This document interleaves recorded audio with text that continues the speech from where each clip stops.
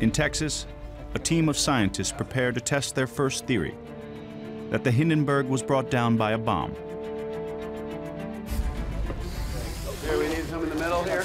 Yeah. Steve, can you pass me a spray? Jim, here you go. Okay.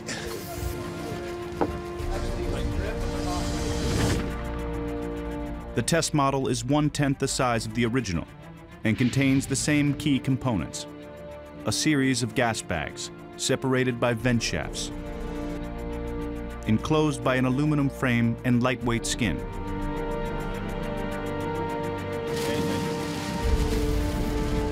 Building a scale model Hindenburg is a huge technical challenge. Oh my God!